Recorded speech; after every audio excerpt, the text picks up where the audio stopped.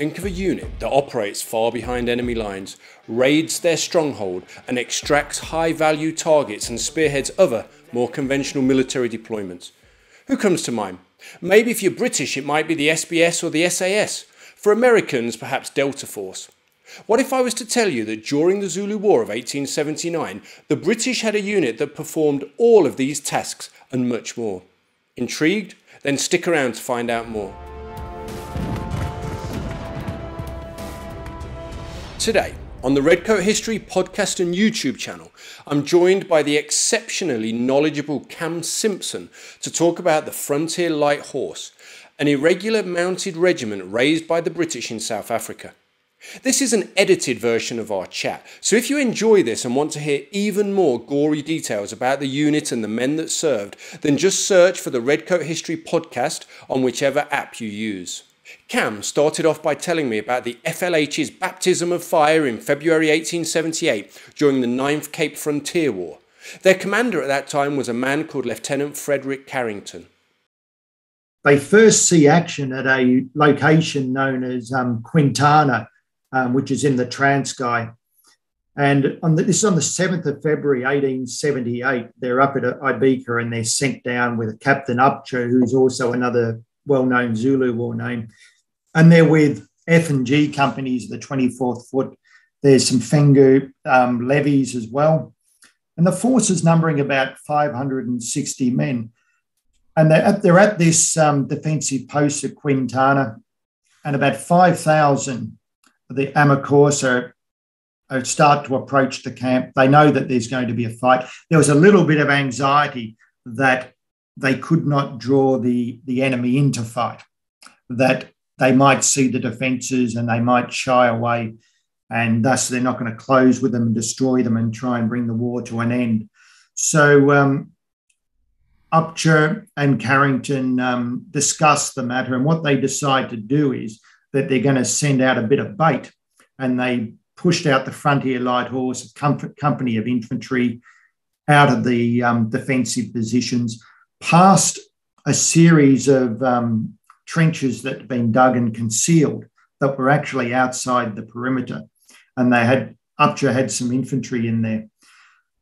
And so they deployed the Corsa approach in two distinct columns, and they take the bait and they launch an assault prematurely, and the Frontier Light Horse and the infantry company retire, and basically the muzzles of the Henry Martinis put a stop to the Corsa assault, and they lose about 200 men, and then they break the assault off and they retire. The Frontier Light Horse pursues. There's some Frontier Mounted Police with them as well, and they also pursue, and the Fengu levies follow up as well. And so essentially this army is routed at that stage. For the Frontier Light Horse, though, it's as their first action, it was quite successful. They have 2 men wounded, and Carrington's mentioned in dispatches, depending on the report you're reading at the time, they said that he was, exceedingly brave. He displayed acts of valour, etc., in leading the Frontier Light Horse. Soon afterwards, a new commanding officer was appointed, a man who was to have a profound impact on the regiment. Replacing Carrington comes in Major Redvers Buller of the 60th Rifles, and he takes command on 22nd of April, 1878. He's 39 years of age. Buller's been in the army for 20 years. He's seen operations in China, Red River Expedition, and Ashanti, where he was wounded there. He knew Buller well from both his time up in the Red River Expedition and in Ashanti, and also he knew also Colonel Wood VC, who was himself a celebrity in the army at the time. But more importantly, Buller knew soldiers well. He had 20 years of experience under his belt. He had his time up in Canada as well. He'd seen a different stamp of colonial soldier as well. And he really understood men. And what I read about him is the men generally liked him as well. What one man wrote at the time, they thought, basically Buller's the man for us. That mutual respect between Buller and his new regiment was soon to grow as war clouds gathered again. This time the Zulus of King Hetswaya were in the sights of the British authorities in South Africa. It was to be an incredibly busy time for the men of the Frontier Light Horse. Essentially, they're fighting the Zulu War from January to July 1879. And then there's this pacification operations, it's generally termed follow on, and that rolls through to September of that year. But really, for the first 7 months, for the Frontier Light Horsemen, this is going to be really, really tough stuff. The patrolling is constant. It's relentlessly, they're in the saddle all the time for 7 months. It is day in and day out patrolling, and not short distance stuff. We're talking 40, 50 miles a day. At one stage, Buller even said the early stages of the build-up for operations, he was in the saddle continually. The Frontier Light Horse are the first into the field, actually. They're first to patrol into Zululand. They start to go in to look for routes that the wheeled transport could take, the best way to get all the convoys in that are supporting these columns and all the different regiments. So it's something that's not often thought about, but it's a very real issue. You don't want to be taking your wheeled transport through rocky country or marshy country or areas that could be prone for ambush. So they'd look for the most likely route, and that's pretty much what they're doing. But it's on the 20th of January that they're moving up towards the Zungwini Mountain, and it's really this is their first fight of the Zulu War. And they encounter about 1,000 Abacalusi. Now, the Abacalusi are really vassals of the Zulus under Hetswaya, and they're situated up in the northwest of Zululand. Anyway, so they're approaching this Zungwini Mountain, and there was a small homestead at the base of it, and they moved through and cleared it. They cleared it with a unit that needs to be mentioned at this point in time, known Ace's Burgers, Pete Ace's Burgers. Now, he was a local farmer, and there was 30 burgers that mobilised under him. And they had a vested interest because their farms were nearby. And so they were the local guides and talent, and they worked closely with Buller and Wood. And every time the Frontier Light Horse went out, Ace's Burgers were there as the local guides. So they pushed through, and they cleared this small homestead or a muzi, and there's a little bit of fighting. A couple of men are wounded, and a captain, Robert Barton of the Coldstream Guards, receives a powder burn to the face at the time. He stuck his head into a cave, and an Abacalusi fired around at him, and the powder burns got him. And so Barton, I'll just mention at this point in time, he joined the regiment several months before, and he was effectively the second in command of the Frontier Light Horse. And he was a special service officer serving out in South Africa. After they cleared this village, they move on to some high ground on Zungwini Mountain, and this 1,000-strong Abacalusi present themselves. Buller dismounts the men. They form a firing line. The horses are held in the rear, and they keep the Abacalusi at bay. They keep putting a steady fire down on these guys. And then they start to present themselves in fighting just like the Zulus. So they put the horns of the buffalo out to encircle around the Frontier Light Horse. And in total, there's like about 250 men in each horn encircling. And then at the chest, you've got the remainder of the Abacalusi. Now, Buller realises what's going on, and he's smart enough, and he was later praised for detecting this earlier on, because not all men probably would have realised that what was going on and would have been surrounded. He calls it a day, mounts the men up, and then they start a fighting withdrawal, which goes over several miles back to the Waitumfalosi River. And it's a fighting withdrawal, but the takeaway for the day is they realise that, firstly, the Abacalusi are active. they're fighting just like the Zulus, and they mean business. They're up for a fight and they're not going to shy away. So this is starting to present a new threat up in the area. Now, one of the troopers at the end of this day, they fought this fighting withdrawal, and in the end, they were still pursued by probably about 100 of the fittest Abacalusi that followed them over several miles. And when they crossed the river, they were still engaging them across the river. But a trooper wrote at the end of the day, the feeling of the men was fear God and trust your horse. So having a horse during those times when you're being pursued by an Abacalusi was vital. You did not want to be on foot.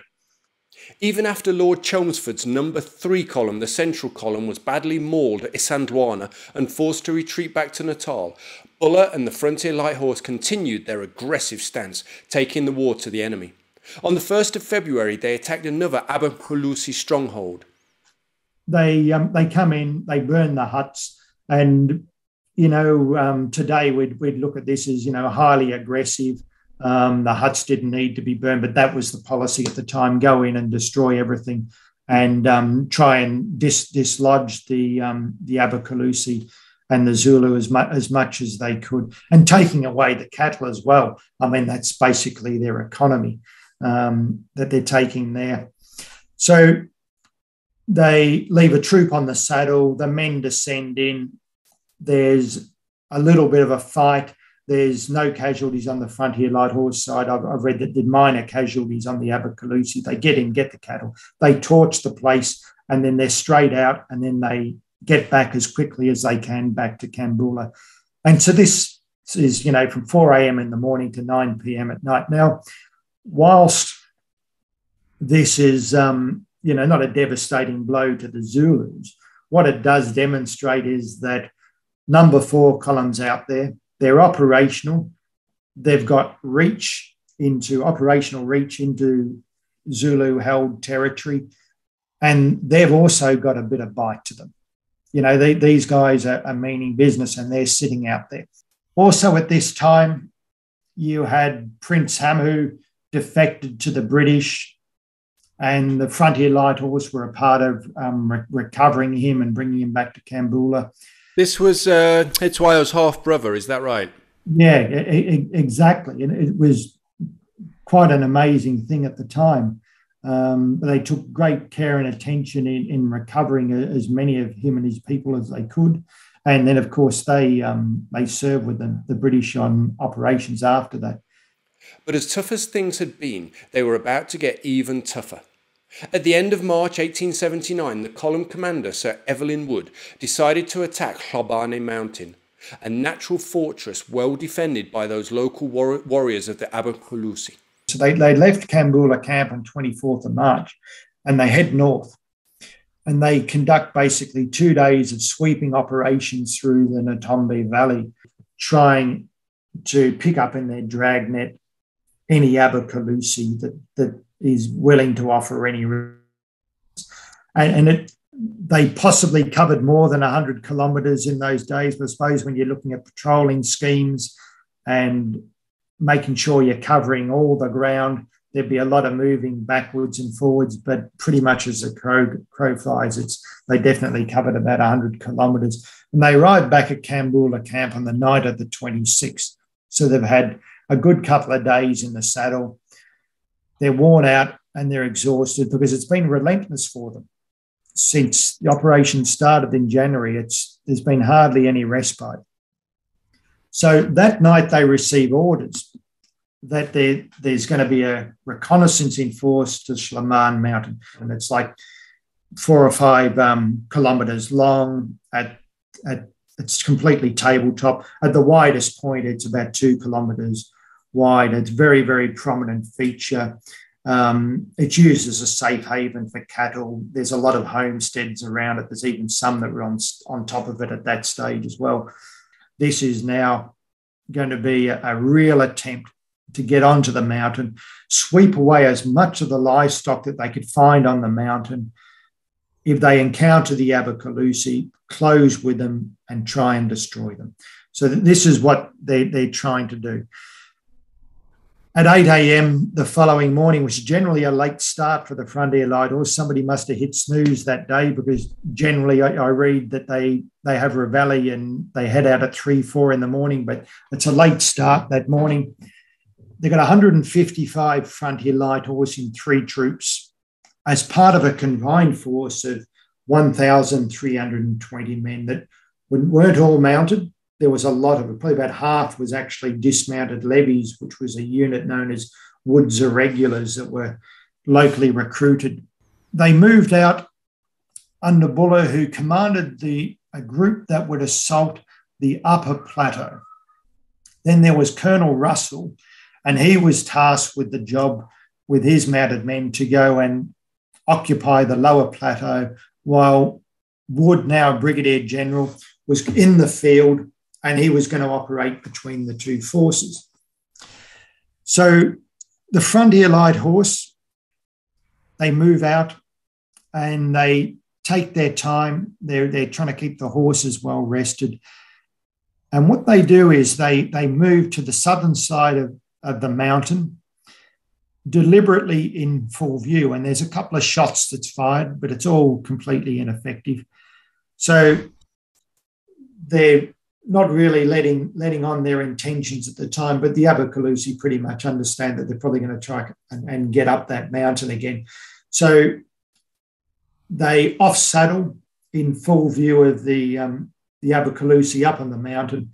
They light some campfires, and then in the darkness, very, very silently, they saddle up, and it starts to rain. In actual fact, it's real heavy rain, and they silently move off with those fires, they're hoping that they're going to stay lit in the rain. And the idea is they wanted the Abergalusi them to think that that's where they're camping for the night.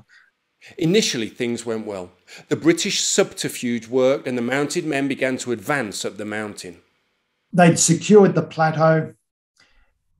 A troop of the Frontier Light Horse was guarding the gateway to that access point of the mountain.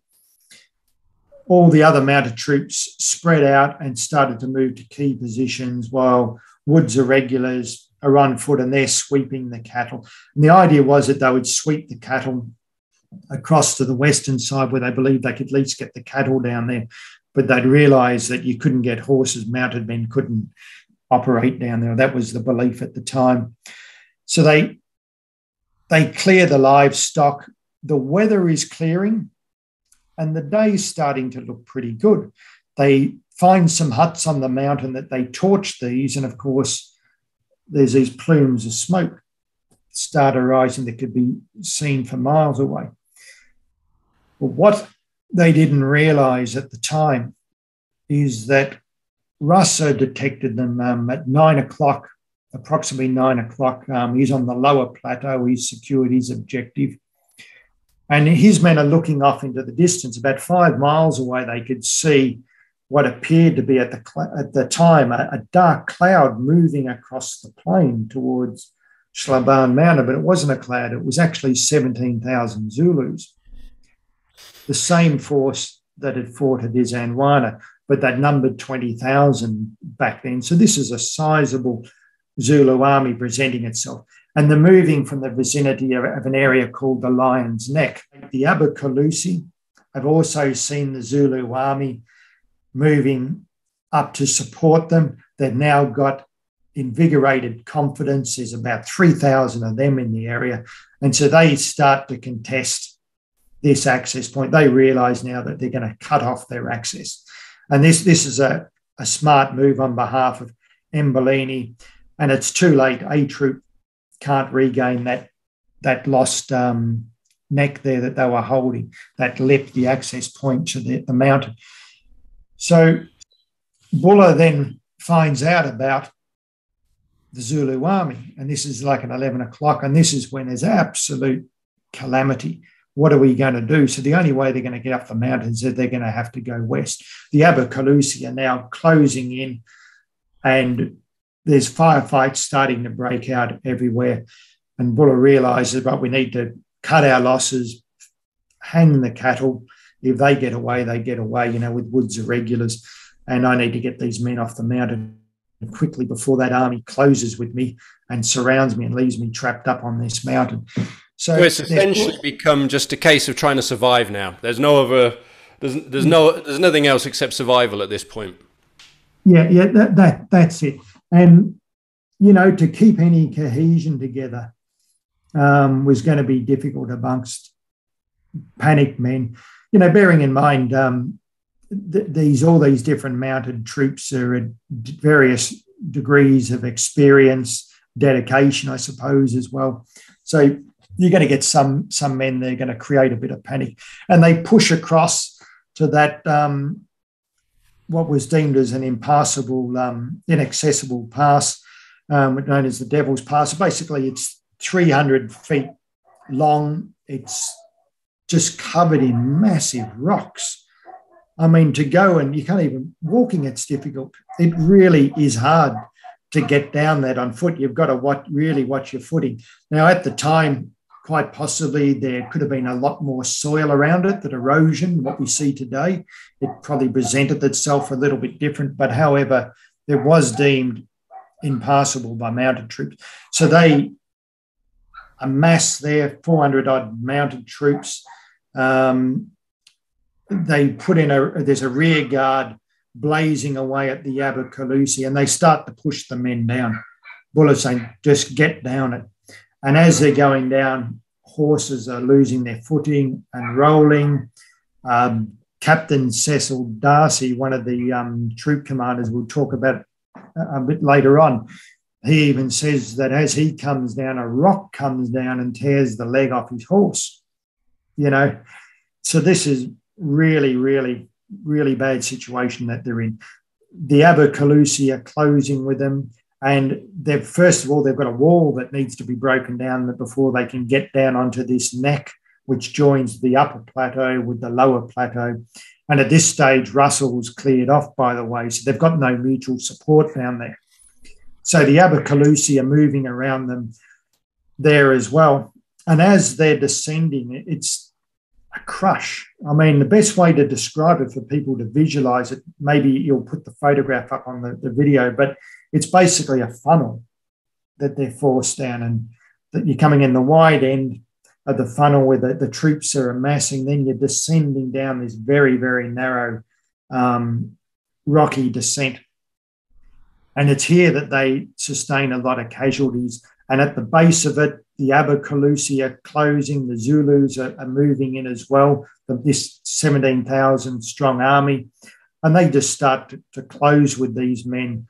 And, you know, here they are with an Ikwa. I mean, you don't want to be on the business end of that. And there's even descriptions of the men being on their horses and the Abercalusi coming under the horses and stabbing them, you know, from under the horses. They've also got the knob carry, which is quite heavy, and just a blow from this is enough to kill you. Yes, so, you know, the scene is just absolute pandemonium, but Buller, in his typical leadership style, and the other officers at the Frontier Light Horse and the other mounted regiments as well, are trying to hold everybody together as well. But there was a fundamental mistake made, that when the rear guard at the top was putting this fire down and keeping the Abercalusi away for some time, when more of them presented, they actually thought it was Wood's irregulars and they ceased fire. But it was too late. The Abercalusi jumped on that and they started to rout the rear guard. And there was a lot of men killed in the rear guard. And Buller even said in his report, words to the effect, my stupid rear guard had basically left the gate open for them. And that's when the crush really happened down this descent. So they move down the Devil's Pass. They get themselves into some semblance of order, but it's every man for himself. I mean, the descriptions of the retreat back to Kambula camp, there's men operating as individuals, section, you know, half sections, 4 men, 8 men, and then up to troop size. But it's basically, it's It's a rout, and it takes the men hours to get back to Kambula camp. Oh, don't worry, I'm just interrupting for a few seconds while I enjoy the wonderful South African sunshine. I wondered if you knew I was now a qualified tour guide for the most important battlefields in South Africa. That includes Isandlwana, Rorke's-Drift, Spionkop, Majuba and dozens of others. You didn't know? Well, now you do. I'm hoping to start running bespoke tours from 2023. So if you think you'd be interested, then head on over to redcoathistory.com and sign up for my mailing list, where you'll get a monthly newsletter and a free copy of my book on the Anglo-Zulu War. Anyway, enough of my rude interruption. You can get back to the story. I'm getting back to my sunbathing. But there's a lot of acts of gallantry. You can imagine in this fighting. You know, there's absolute terror going on. Trooper Griggs of the Frontier Light Horse commits suicide. It's unknown that whether he was wounded or not, but Hutton records that in his diary that Griggs had shot himself, and presumably he obviously thought he's going to be overrun here and he'd rather kill himself than be stabbed with an assegai. You know, so Buller, he was himself racing around and picking men up, and he's subsequently awarded the Victoria Cross for his actions that day. Captain Cecil Darcy, who we mentioned earlier on, at one stage even Buller had picked him up. Darcy was picked up by 4 different people. He was picked up, then he's taken to a place of safety, and then he himself, he's trying to, take control of the men and keep them together as a cohesive fighting group. And then, it gets hot again and he has to be picked up and moved out. So this constant picking up of dehorsed men, it was very much the order of the day. And the bulk of the acts of gallantry are, the Victoria Crosses and a couple of Distinguished Conduct Medals are centred around this kind of behaviour that day. And this is the way that the men operated. We've got Buller picks up his Victoria Cross.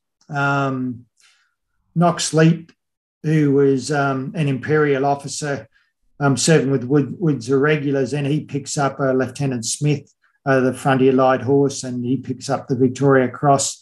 And the 2 Distinguished Conduct Medals to the Frontier Light Horse go to a William Vinicom and Robert Brown.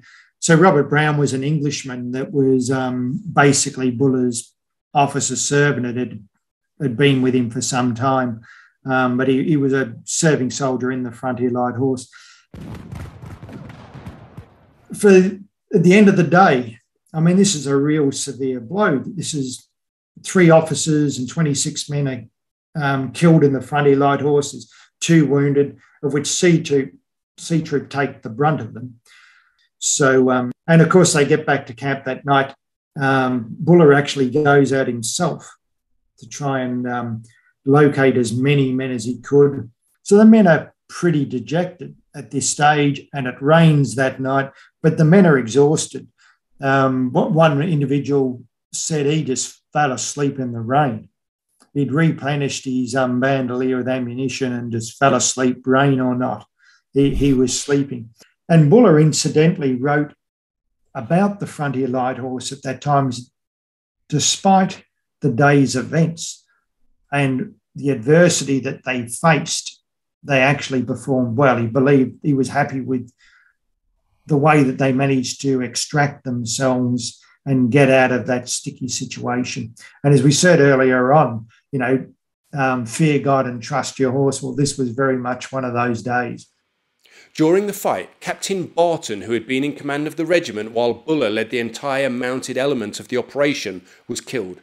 That meant a new commanding officer was required. They appoint Captain Cecil Darcy to assume temporary command of the Frontier Light Horse, but it's confirmed pretty much soon after.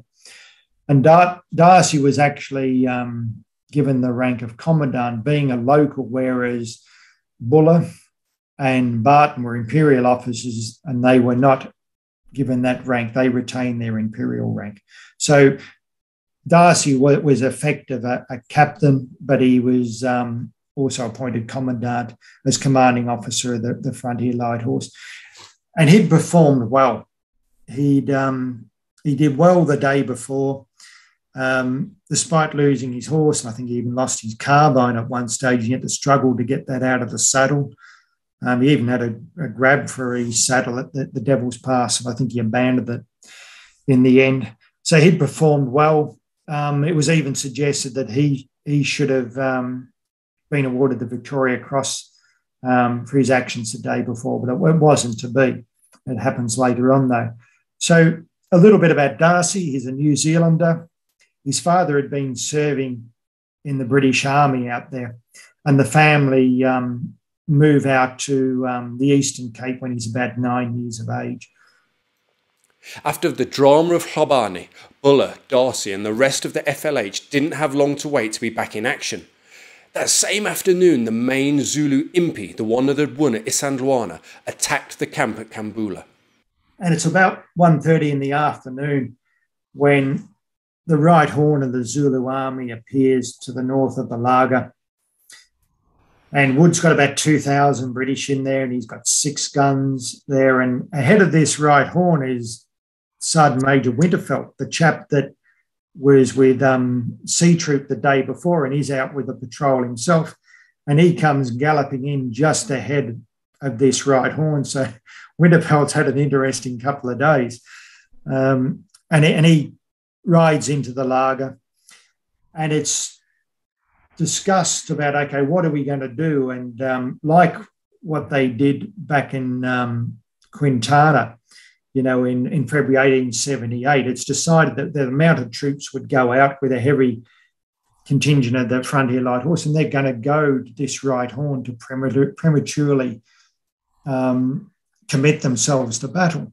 And this is what they do. So they open the laager up, they descend out onto the open field, and they start to engage the right horn.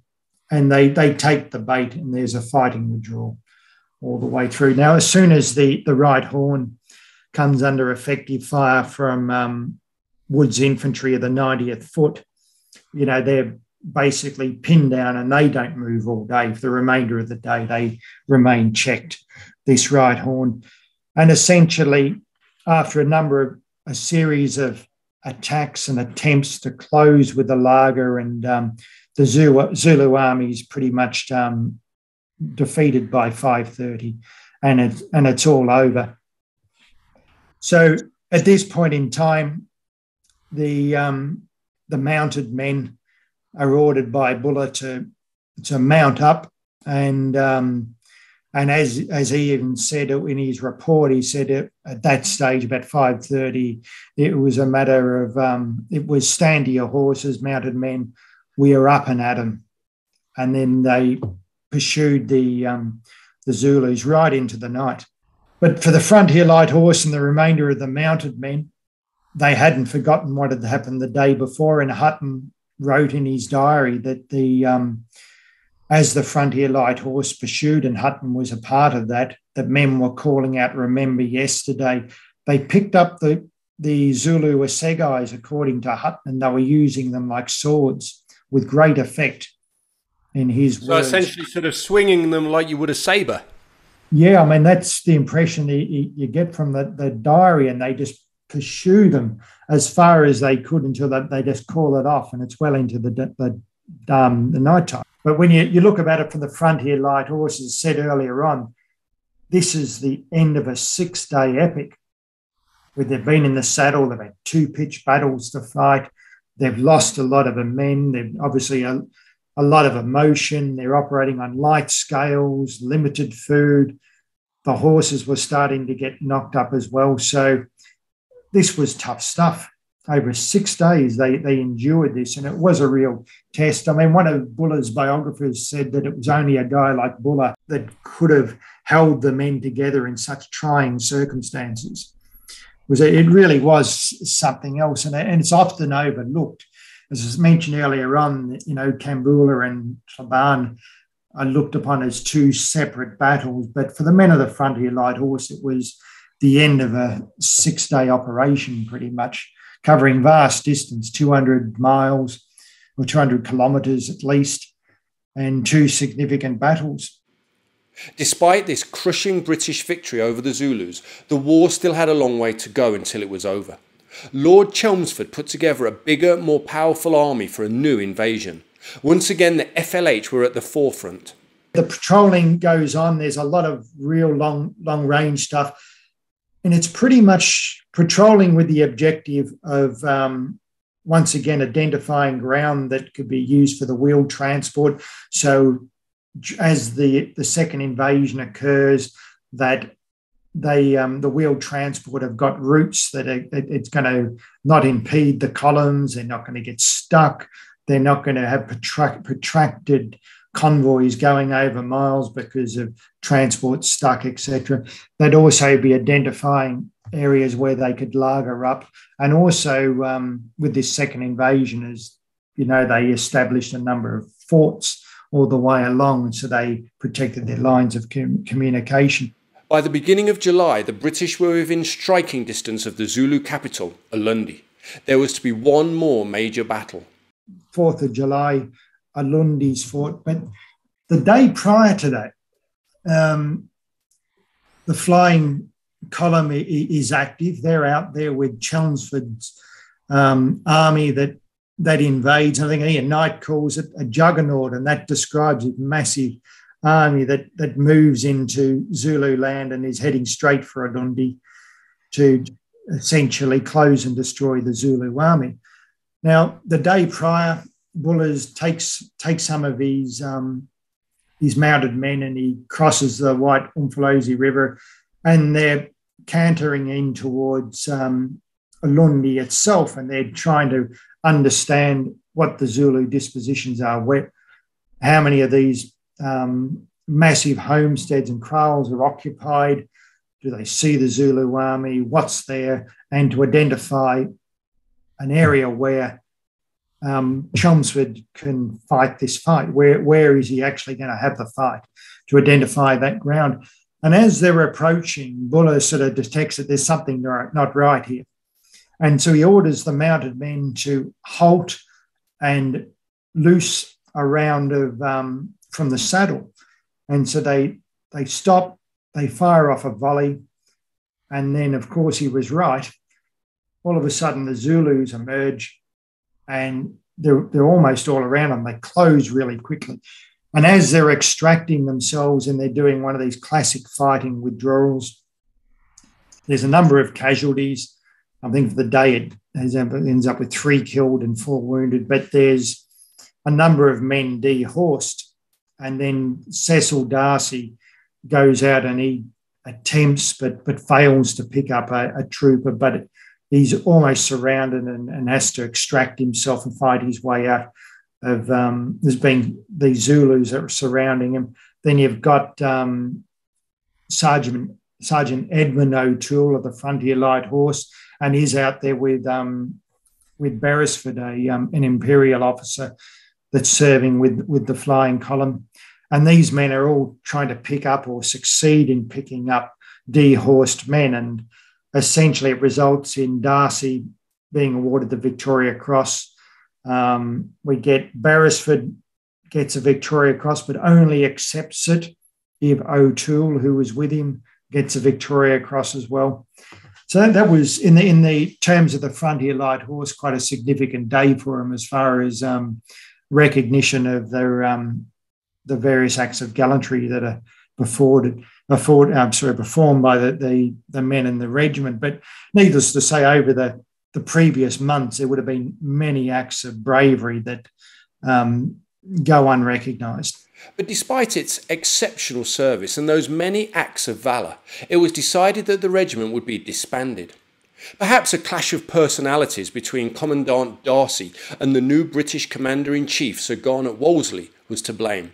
I gather that Wolseley didn't really like Darcy.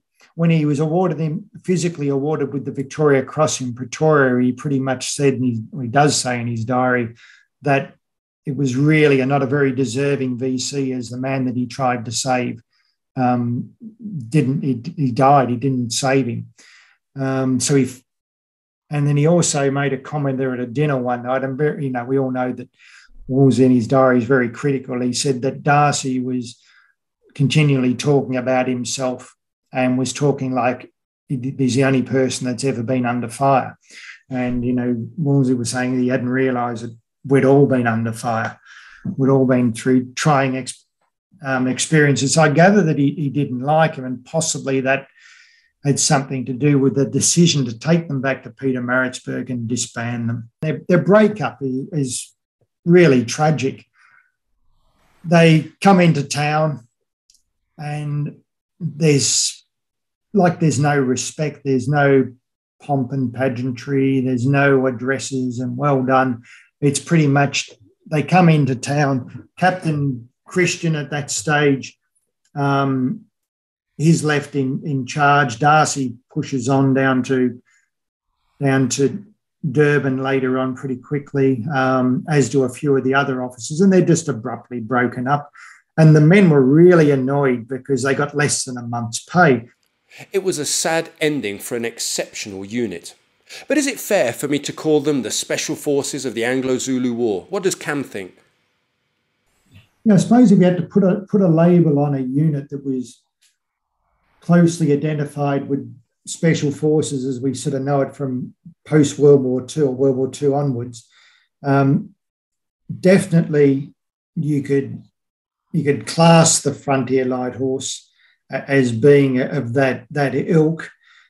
But going back to their original intention, their purpose of being raised, back in 1877 and 78, it was something that really just evolved. As you suggested as well, these special tasks like the Eberkulasini raid. I mean, what a fantastic initiative. This is 11 days after Isandlwana, and let's go and launch an offensive operation that was fundamentally hit and run. Get in there and get the job done, strike a blow, more of a psychological blow than anything, and get out.